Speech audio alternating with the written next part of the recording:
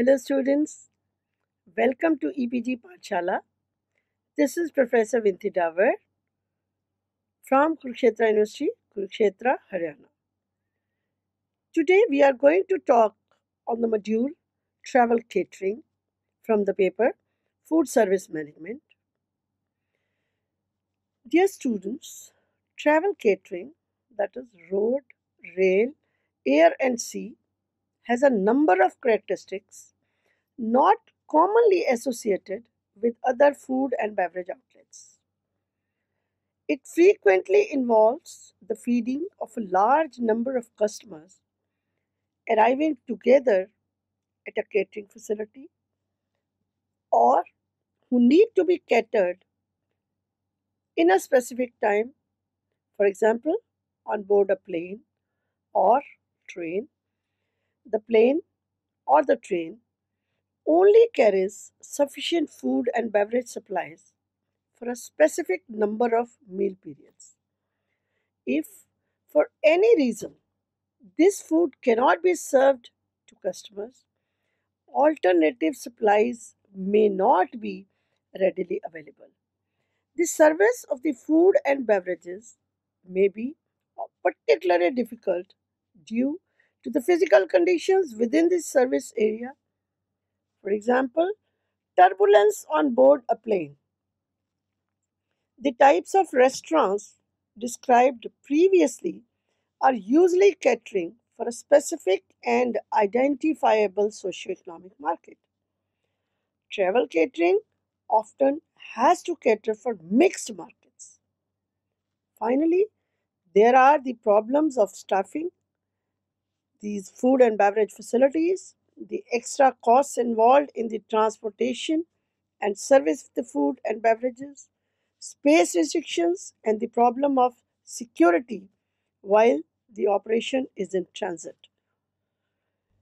To counter the main objectives of this module will surely enable you to understand different types of travel catering, the concept of air catering, details of rail catering, nuances of ship or cruise catering, and description of road catering. Now we'll discuss different types of catering.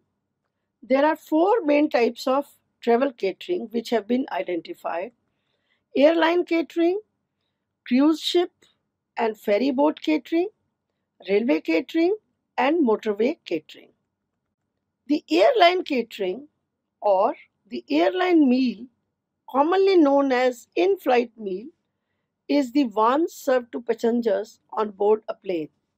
The meals are prepared and transported to the plane by airline caterers such as Tajset and Skyways, etc. These meals vary widely in quality and quantity across various airline companies and traveling class. A particular airline may only serve water or beverages, sandwiches or snacks, whereas another may serve 7-course gourmet in long haul first class meals. Sometimes the quality of airline service is assessed on the basis of quality of meals served.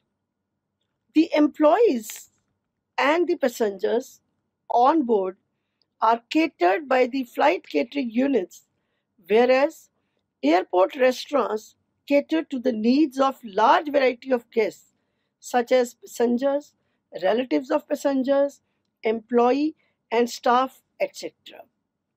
This includes not only the passengers and employees but also the food and beverage outlets situated at the airports. Airline catering has gone tremendous change in terms of organization, operations, service, and variety in menus. Airlines have tried to different experiments to alleviate the widely held customer perception that airline food is bland. Now, the food also includes, along with continental food, Oriental food. Indian cuisine in itself is very popular. Dishes from Mughal area, Mughlai chicken, Mughlai biryanis are once again very popular. Some airlines have tried introducing high street brands in their food packaging. Originally, those consisted only of sandwiches and flasks of tea, coffee, alcoholic beverages. But today, the progress has led to full and varied service, which has paralleled that of aircraft development itself. In budget airlines, however, the product has gone back to the basic trolley with sandwiches, snacks, chocolate, and limited selection of beverages on offer. Quite often, the quality of the food is used in their marketing campaign as a unique selling point, and airlines will employ a well known chef to design and prepare their menus as part of their marketing efforts. The chefs, who are known worldwide, are employed to prepare the menu listings, and they train the staff who will cook the similar kind of food. Especially North American airline industry was more advanced than different airlines. They were the first ones to bring the concept of ground kitchens for production of their food. The ground kitchens are especially helpful in managing operations when there are several hundred flights of an airline with thousands of passengers. The food is prepared, portioned, and plated in these kitchens at the ground, which helps in saving money for airlines. This also helps in quality and cost controlling. Waste of food is also very manageable. To discuss the product and service styles, the airline catering falls into two main areas: the terminal catering and in transit or in flight catering. Terminal catering and in flight catering are two different things. The in flight catering service varies considerably with the class of travel, type, and duration of flight. For the economic class travelers, the food and beverage portions are highly standardized, with the meals portioned into plastic trays that are presented to the passengers and from which they eat their meals. Disposable cutlery, napkins may be used to increase the standard of hygiene and reduce the weight of the courier and storage space required. Gourmet food in the airlines is another recent trend. To ensure a gourmet brand in their menu, airlines are hiring celebrity chefs such as Guy Martin of Paris, three-star Le Grand Vifour Hotel working for Air France, and Christian Piss of Vienna's restaurant Palais Coburg working for Australian Airlines, Stephen Piles of the Dallas restaurant working with American Airlines, whilst Charlotte Trotter, the Chicago based celebrity chef in the United States. If we look at the flight catering system, the customers are the first to be catered to, and then the catering is ordered and the delivery of materials is made. After this all is done on ground, the assembly or the production unit works there. They cook and produce the food, transport it to the courier, which is uplifted, and there is on-board storage provided where the food trolleys are stored. And when the flight takes off, after that, the service is made to each passenger. Once the plane lands, the offloading and wash up is done. Meals are prepared 12 to 16 hours in advance, chilled, and then held at low temperatures. Service is from a Guridon trolley where food is portioned in front of the customers and any garnishes, sauces, etc. are added according to their immediate requirements. The crockery used may be bone china, and this combines with fine glassware and cutlery to create an atmosphere of high class dining.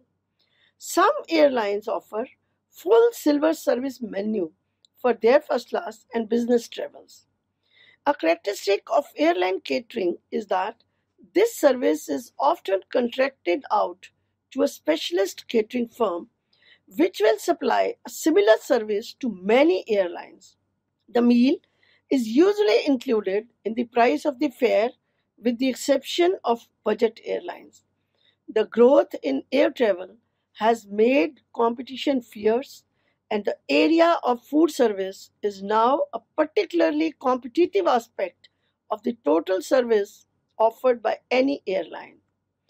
The next point which we need to discuss is the staffing.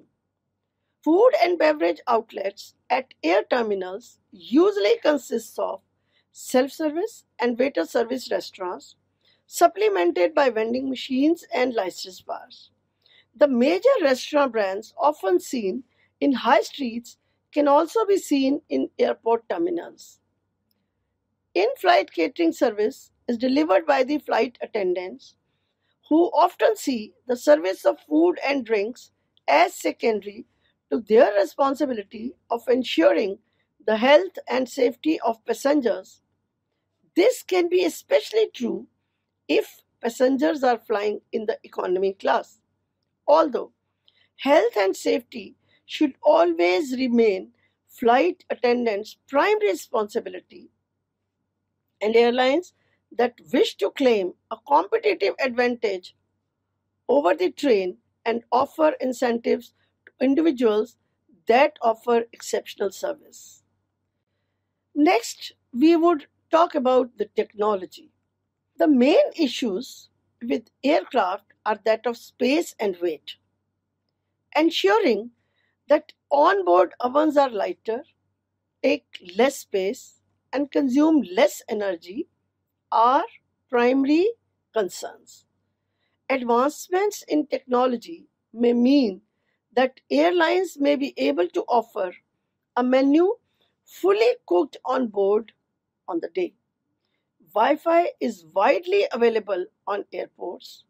This added service may have an effect on the average food and beverage expenditure of customers. Coming over to railway catering, in India, Indian Railways Catering and Tourism Corporation, which is a subsidiary of Indian Railways, is responsible for providing meals to the passengers of Indian Railways. Unlike ferry and in flight catering, rail catering is showing an upward trend in revenues generated.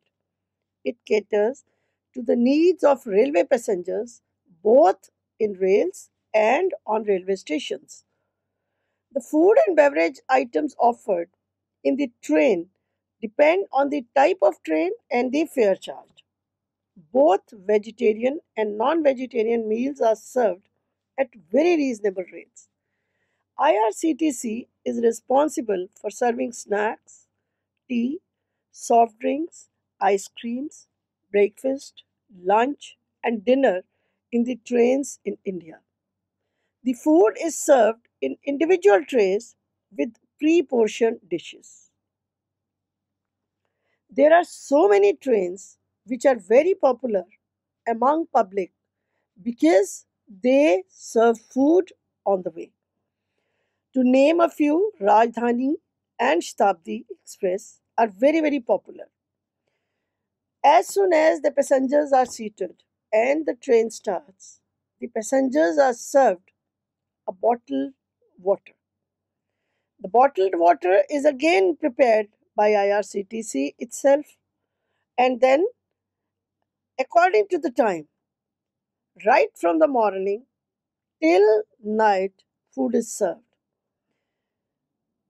The passengers are served bed tea along with biscuits or cookies. Then they are served the breakfast in which they get choice. They can ask for non-vegetarian, that is omelette and bread, or they can ask for vegetarian, in which they serve usually they serve cutlets along with bread jam, butter, a juice, and then accompanied by tea and coffee. The lunch has a specific menu in which they serve rice, roti, dal, vegetable, salad, and then a sweet dish is given. In the evening tea, again, snacks along with juice accompanied by tea and coffee is served at the dinner time. Before dinner, around at 7, passengers are served soups, variation of soups, and then the dinner is served, which again consists of almost the same but different dishes as lunch. And after that, a sweet dish is again served before the passengers retire for the night.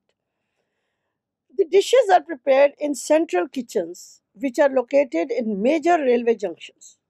The serving trays are reusable, whereas use and throw spoons, forks, and plates are offered, or the pre portioned trays are used, which are heat sealed with a plastic cover.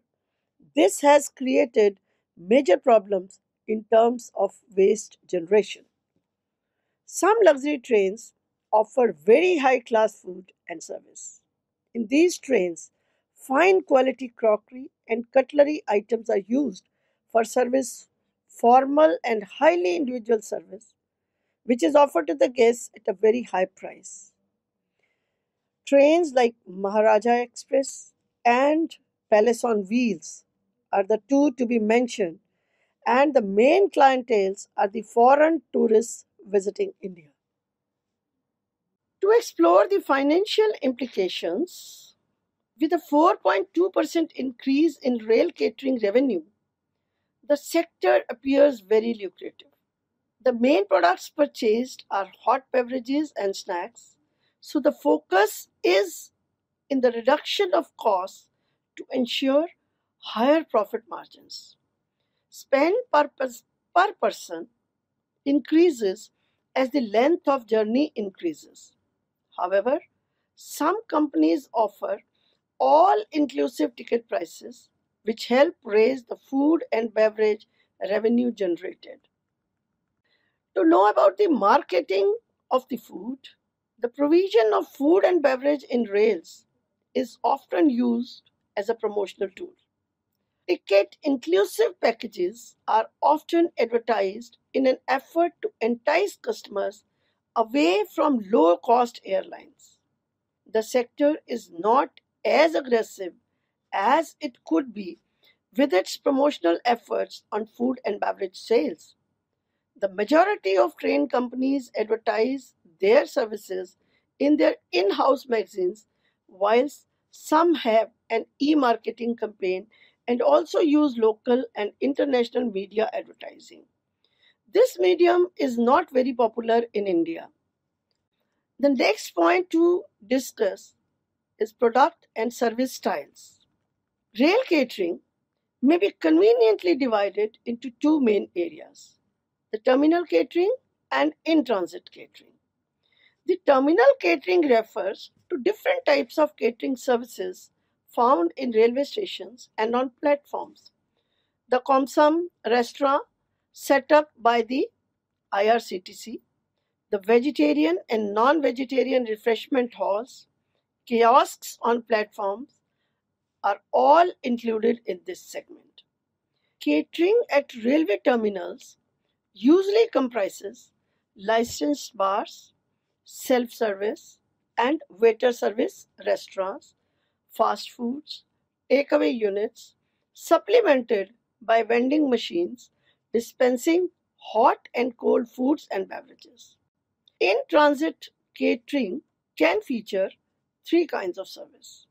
The first is the traditional restaurant car service, where breakfast, lunch, and dinner are organized in sittings. Passengers go to the restaurant car where appropriate seating accommodation is provided and then return to their seats on the train after their meal. In a Pullman service, these meals are delivered directly to the seat of first class passengers only. Again, it is known as in situ service. The second type of service is the buffet car, which is a self-service operation where the passengers go to the car, buy light refreshments over the counter, and they may sit there or bring the food to their seats and eat. The third is the trolley service, where snacks and drinks are delivered to customers at their seats. Innovative approaches to catering on trains are also an evidence, such as the operation of Cuisine 2000, using cooked chilled foods prepared centrally, buffet cars turned into bistros on the London to Birmingham route, and on the East Coast Anglo Scottish route, a taste of Scotland restaurant service. But in India, we are still lagging behind in adding a car to any train with specific taste food, such as Punjab taste, South Indian taste, or any such food. The next in line is the terminal catering. Catering at railway terminals usually comprises self-service and waiter service restaurants, fast food and takeaway units, supplemented by vending machines, dispensing hot and cooled food and beverages are the main attractions. Whereas in transit catering can feature three kinds of service. The first is the traditional restaurant car service, where breakfast, lunch, and dinner are again organized in seatings as passengers go to the restaurant car for service, where appropriated seating accommodation is provided, and then return to their seats. The next in line is the staffing. In India, the Network Rail is undertaking a project that looks to rejuvenate the provision of skills in the rail catering and other rail staff. In partnership with local colleges, the program aims to bring all staff to a national vocational qualification standard. Other similar initiatives have been introduced all over the UK, ensuring that rail employees are well trained. Once again, as I said previously, in India, we are lacking on this point, and we can also introduce training our employees who can bring good name to railways. The next is technology. The future of the Indian Railways catering services in particular depends on e-catering. The concept of e-catering facilitates the online ordering of dishes from famous food and beverage outlets from where a particular train will pass. The passengers will be delivered their favorite dishes inside the train by the outlet, and the money may be paid via internet or cash on delivery can also be made. However, till now, quality of the food has been very debatable. This needs to be addressed immediately. There have been a number of advancements in railway kitchen design and technology, enabling operators to serve more complicated menus than ever before. Also, the same benefits enjoyed by the other sectors with advancement of EPOs and beverage dispensing technologies are enjoyed by the rail sector. So let us discuss the cruise or the ship catering. The cruise or ship sector is one of the fastest moving sectors in the hospitality industry. Budget or no frills cruise liners are making an appearance with new companies such as Caspi Cruises, Easy Cruise, whilst older budget companies such as Thomson or Lewis Cruise Lines increase their fleet capacity. On the other hand, ferry boat catering has slumped as the numbers of ferry travelers has dramatically decreased due to the increase of low cost airlines. The main aim of this type of catering is to fulfill food and beverage requirements of cruise passengers and staff members of cruise and cargo ships. The cruise ships may have a number of restaurants offering a large variety in terms of cuisines offered, whereas the facilities on a cargo ship may be very limited. The service offered may be very lavish, and room service and alcoholic bars are also provided on high class cruise ships. The financial implications of cruise ship catering promises growth. Ferry boat catering is extremely competitive. Mintel is forecasting a downward trend continuing well into 2010. Traditional cruise liners are looking to be more innovative, continuing with all inclusive packages but offering optional extras. Wedding and honeymoon packages are another two products often offered by cruise liners. When we talk about the marketing strategies of the cruise liners, they are expanding their marketing strategies to target non traditional market segments. Increasing competition in the budget sector forces them to think innovatively in finding ways to sell their product without conflicting the more traditional brands. Special promotions, discounts during low season, special occasions, anniversary, gifts to customers are some of the promotional tools which are used by most liners. The product and service styles. If we discuss this point, sea or marine catering varies from the provision of food and beverages on the short sea route ferries to the large cruise or passenger liners, where the catering facilities are an important part of the service offered by the shipping line. These are usually included in the price of the fare. On the cruise liners, the standard of catering facilities is high because they are an important sales feature in a competitive activity. On the short sea routes, however, price is usually a more important factor, and because of the necessity to feed large numbers of people in a short time, the catering service provided is usually of the popular and fast food type. In the cruise liner, companies appear to be more innovative than ever, with companies such as Princess Cruises serving dinner in customer cabins or suite balconies, ensuring extra food and beverage income. The gourmet bug is also appearing in the cruise sector with celebrity chefs such as Todd English on Queen Mary 2, Nobu Motisa and Wolfgang Puck on Crystal, Marco Pierre White on the new P&O Ventura, Gary Rhodes on two P&O ships, Oriana and Arcadia.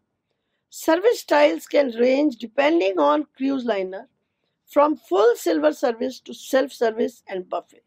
With ferry boats, the service style often is cafeteria or takeaway due to the short journeys involved. When we talk about staffing, after casino sales, one of the largest revenue generators in cruise liners is beverage sales. Staff is trained extensively in upselling techniques, and with traditional cruise liners, the recruitment process ensures that some of the best staff are hired. With the added incentive of tax free incomes, many hospitality professionals consider a few months on a cruise liner. The organization on cruise ships can be extremely hierarchical. Most frontline employees tend to stay for only a few trips, as the nature of the ship means that there is not much to do but work whilst on a cruise ship. The technology in the rail catering is advanced EPOS technology, and bar dispensing equipment mean better control of sales, stock control, and wastage, ensuring better profit margins as well as the facilitation of special discounts. Advancement in waste disposal technology ensures waste is better compacted, shredded, and incinerated. When we talk at length about roads or motor-side catering, the road catering has progressed from the inns and taverns of earlier days used by those traveling on foot and horseback to the present day motorway service areas, in short, we call MSAs, and other roadside catering outlets. High street fast food operations are also now appearing both on motorway service areas and as freestanding drive-throughs. Basically, it includes the establishments offering food and beverage items alongside the highways and other roads.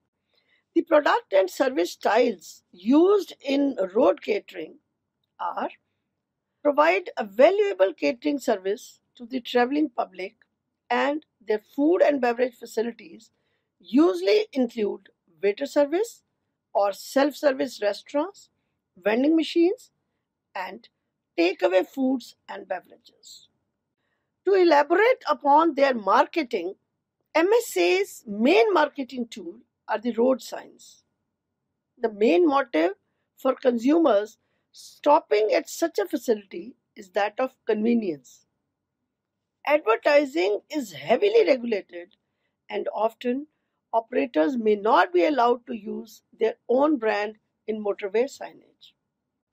To talk about the staffing in these establishments, these service areas are often open 24 hours a day and have a particular problem of staffing, as some employees have to be brought from their place of residence to work, and then they have to be left again back to their residence after work over a distance of 20 to 30-40 miles.